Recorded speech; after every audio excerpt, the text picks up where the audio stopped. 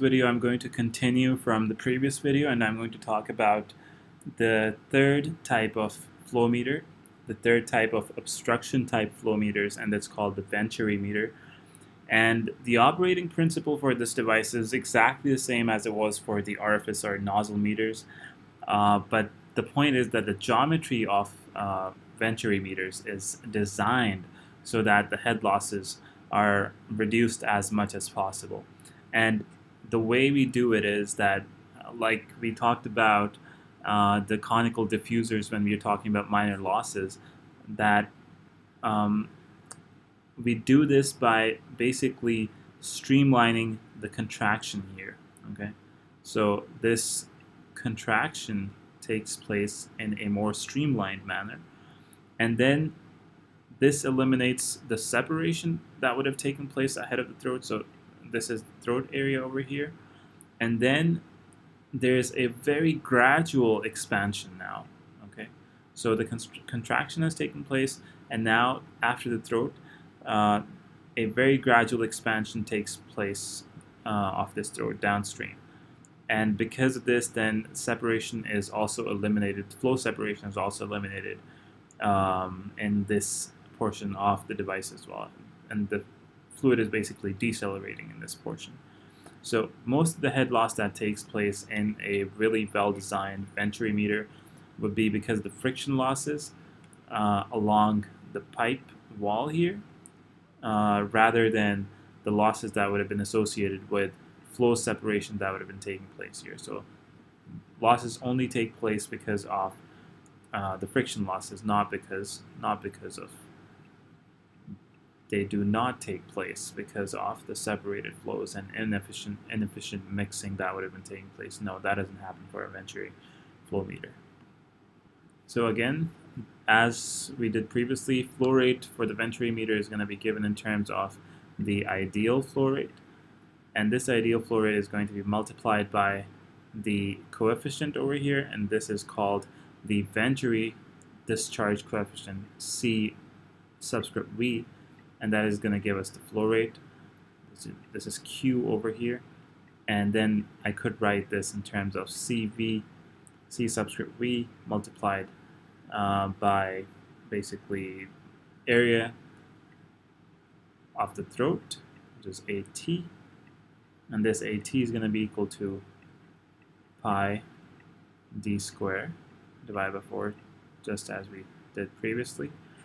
And this entire term is going to be multiplied by, again, the values under the root, and that was 2 into P1 minus P2 divided by rho, which is density, multiplied by 1 minus beta to the power of 4. Okay.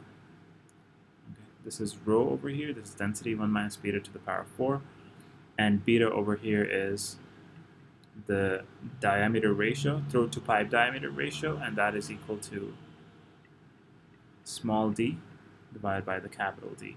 And now basically the value of CV over here is dependent on not just the beta value, but also the Reynolds number and the shape of this converging section, and then this diverging section of the meter. Usually, I'm just going to show you this over here, the value of CV. These are 3 different equations through which we can work it out depending on what the Reynolds number is and depending within which range it falls. This is how we determine the value of CV. So this relationship is not given in the book, in Munson's book, but if, let's say, somebody was supposed to ask you what the value for CV would be for a Venturi meter, these are the relationships you should be working with. You would obviously know what the Reynolds number is, and depending on that Reynolds number, then you can work out the value for CV. And obviously you have to be careful that what is the range of and within which your Reynolds number falls. Just to simplify things a bit more though, usually the value for CV is somewhere between 0.5 0.97 to 0.99. So it's even more efficient in terms of the energy dissipation as compared to the orifice meter and the nozzle meters. So these are the three obstruction type flow meters. There's a variety of other devices too that can be used to measure flow rates in the pipes, but then these other devices use principles other than the high-speed, low-pressure concept that we just saw in the orifice, nozzle, and Venturi meters. And one of the most common types of flow meters then is called a rotameter. It's also called a variable flow meter. This is an important device. It's because it's relatively inexpensive. So it's not expensive at all.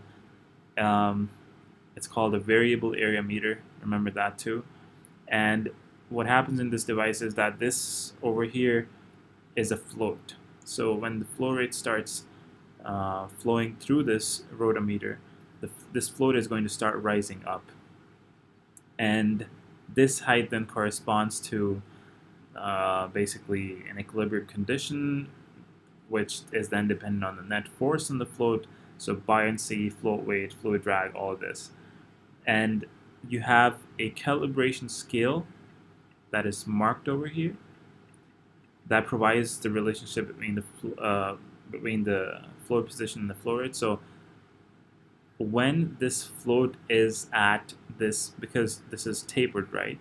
This device is tapered. So when it goes all the way up, this float is over here at the large end of the tube, then that indicates that the flow rate is maximum.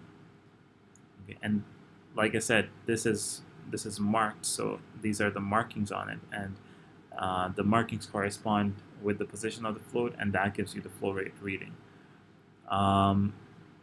This float is always freely suspended in the fluid, whatever that is, and obviously when the float is at a lower position, then that indicates that you have minimum flow rate within your pipe.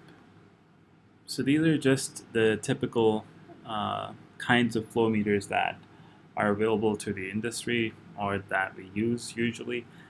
Other than this, we also have volume flow meters. So until now we were looking at basically devices that were measuring volume flow rate. But instead of that, sometimes it is useful that we don't measure the volume flow rate, and instead we just measure the volume instead. So instead of, let's say, meter cube per second, we are just measuring the meter cube content, the volume content, using volume flow meters. And one of the types of volume flow meters is called a Nutating Disk Meter. It's also called a positive displacement meter. Nutating basically means that wobbling kind of basically movement. So this is what a nutating disk meter looks like, and usually this kind of disk meter is used to measure the amount of water that is being used in, let's say, the domestic water systems, the residential let's say water systems for residences. You sometimes mostly use these nutating disk meters to find out what is the volume that is being used by that particular house, the volume of water that is being used, and then depending on that, whichever residence area you live in, they can give you the bill for it. They can bill you for it. So this meter is useful because it essentially contains only one moving part, and it's a little bit harder to understand its operation by just looking at a figure over here. So I'm just going to show you this animation over here and how it works basically. So this in the middle we have, let's say, this disc, and hold on, let me just look at it again. Okay, so we have this disc, and it's actually not rotating. Okay, so it's not rotating in a circle or anything. It's just moving on an axis. So it's, when I say moving on an axis, it's just using this movement up and down on the axis. It's not rotating like this. Okay, so it's just moving about, hold on, the axis.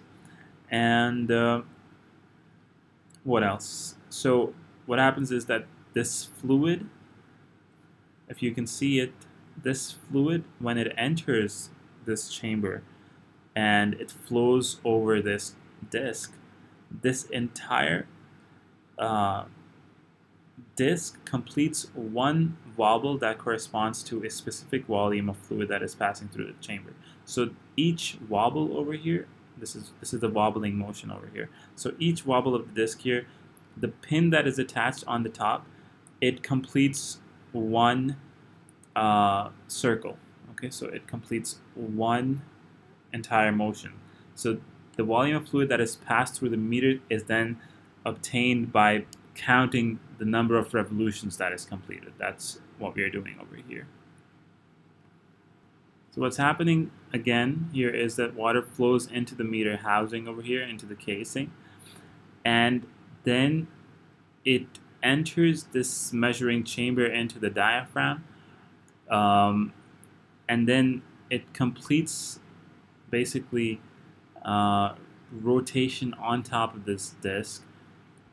And because of that, because of the wobbling motion of this disc in here, the pin on the top is moving as well. And the one entire pin revolution, or one entire pin circle that it completes, is equal to a certain amount of volume of the fluid that is passed through the meter. And by counting the number of revolutions that have been completed over here, obviously, so this is the counter over here. This is what is counting this, the number of revolutions over here. And that is how you measure the amount of water, the volume of water that is passed through this device. Okay, so another device then that we need to just look at real quickly is a Bellows-type of flow meter. And the Bellows-type of flow meter is basically ones that you usually see when it comes to your natural gas meters that are outside your houses. Okay, so that's called a Bellows-type flow meter, or a diaphragm flow meter.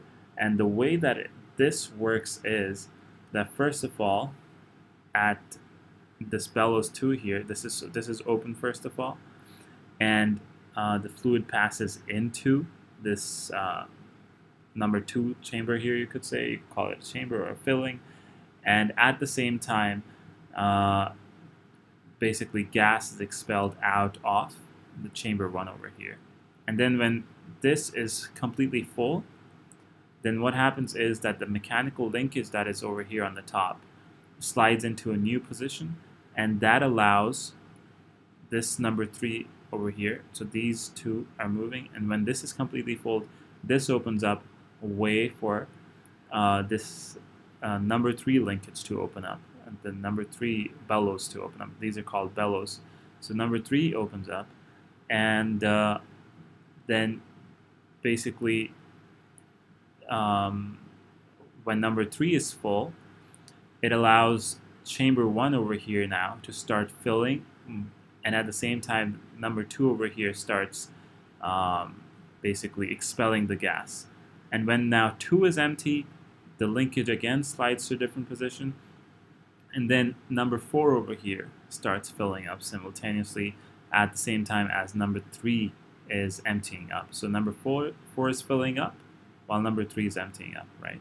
And when number 4 is empty, the mechanical linkages over here slide to a new position, and that completes the entire cycle. So this cycle continues as long as the gas is being consumed by an appliance.